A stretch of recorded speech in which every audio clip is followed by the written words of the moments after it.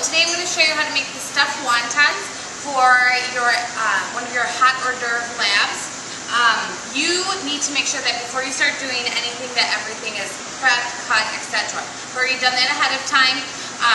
So I'll show you how to go about making these, and then we will assemble and cook, and you will eat and enjoy. So some of the first couple things you're going to need is 2 ounces of cream cheese, which I've already put into our bowl, and it says in your recipe that you're going to whip it with a wire whip. What I find is that when you whip it with a wire whip, the cream cheese goes into the center of the wire whip, so I'm just using a rubber scraper, okay? And you just want to make sure that it's light and fluffy, like so, okay? So I've already done that. Then to that, you are going to add in 2 ounces of crab meat.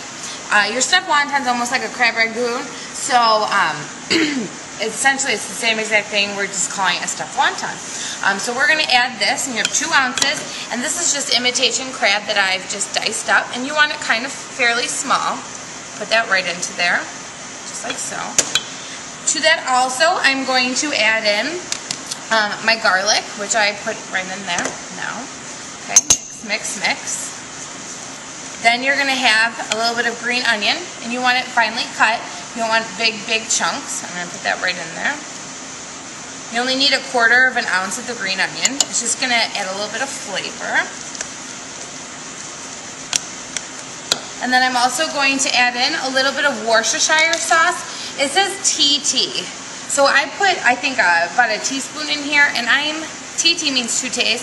So I'm just going to add a little, and then I'm going to judge it based off of the color. You don't want it too dark because it's going to overpower the mixture, but you want enough flavor in there so it's tasty when you bite into your stuffed wonton after it's cooked. So that's about good. And if you like Worcestershire sauce, if you've never had it before, make sure you taste it before you actually put it in. If you don't like it because it's for flavor, simply don't add it. Just another dimension of flavor. Okay? For a little bit of textural appeal and flavor, we're going to add sesame oil. Sesame oil comes from sesame seeds. I'm just going to use a little.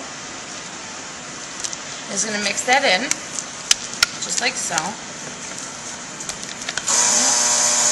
We'll be right back. So we're back, and I've also added in a little bit of salt and pepper. And again, the salt and pepper is also to taste, so that's based off your flavor preference of how salty or how much heat you want to add to your mixture. I'm going to set this aside, and while that's sitting aside, before I assemble our wontons, I'm going to show you how to make our sauce. I got my recipe. Okay, so for our sauce, your sauce is almost like a little bit of a sweet and sour type of sauce that you're going to be making. It's just simply used for dipping. A lot of times students are like, it looks weird, it's gross, blah, blah, blah. But the stuffed wonton with the sauce, it's what makes the dish complete. So it's a nice little enhancement. I'm going to grab a little bowl. Okay. So to our pan, this is a really quick, easy recipe. We're just going to turn this on. Okay. And your recipe calls for you to combine all of the ingredients at once. Instead of, I put everything in little bowls and baggies, but you can put them directly in your pan and then apply heat. So the first thing we're using is apricot preserves, which is almost like a jelly, but it's from fresh fruit, which has been cooked with sugar, and it's like a jam type thing. So add that directly to your meat, or to your pan, and then apply heat. Okay. To that, we're going to add some fresh ginger, which this is ginger. It's ginger root. You would take off the outside, and then you're just going to shred it. And it's kind of like a woody texture, so you don't. And it's very, very flavorful. So you don't need that much. You only need about 3/4 of a teaspoon. So I'm just going to take out half of that. I'm measuring this by sight. That might even be a little much. Set up. You can already see it starting to kind of melt in the sauce. Very smelly. Good. To that, I'm going to add a little bit of my dry mustard. Another just dimension of flavor to give it a little zest. And then a little bit of red wine vinegar.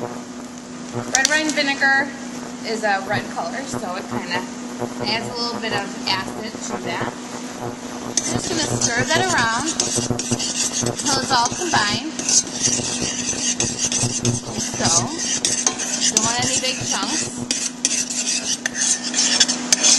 And then as soon as it's done, which it is, it's very quick as I told you, I'm just going to pour it in. So I get a little custard cup, small bowl.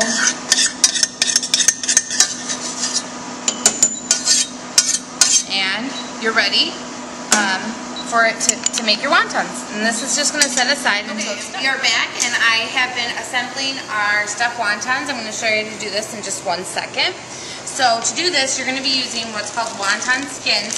They just sell this in the produce section at Jewel, Dominic's, etc. It's the same exact skins that you would use for like egg rolls. They're just smaller in shape. Okay? So they're very delicate, so take them off with caution. So to do this, what you're going to do is you're going to take your wonton skin, you're going to use some water, and there's like a flour starch on here, so it kind of serves as like a glue with the water, and then you can press it together easily. So I'm going to take about 1 teaspoon of this mixture, of our crab mixture, with cream cheese, just like so.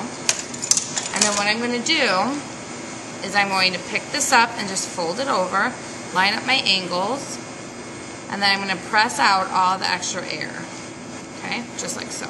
Then I'm going to put another little dab at each corner, and I'm going to fold these up, press, and then you have your stuffed wonton, and they're ready for frying.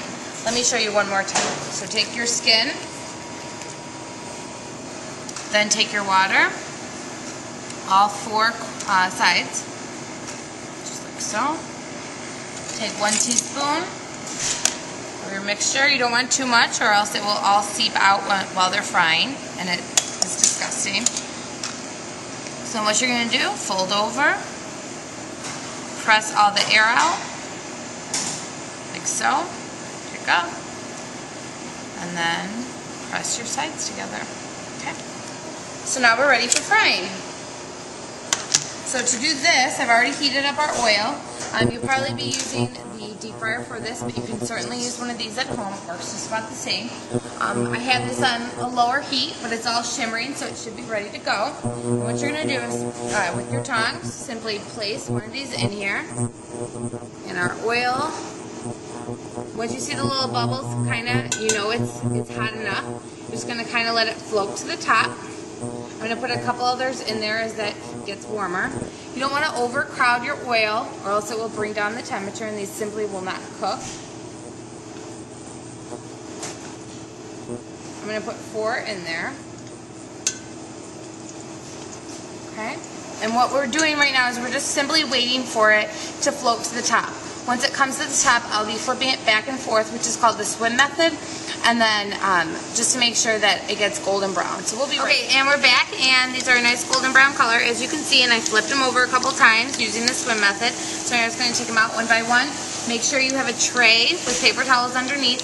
Remember, these are extremely hot, so wait for them to cool before you go about eating them. You may be graded, your teacher may want to take your photo, so make sure that you are looking at your presentation, and then you will serve these with your dipping sauce. Enjoy!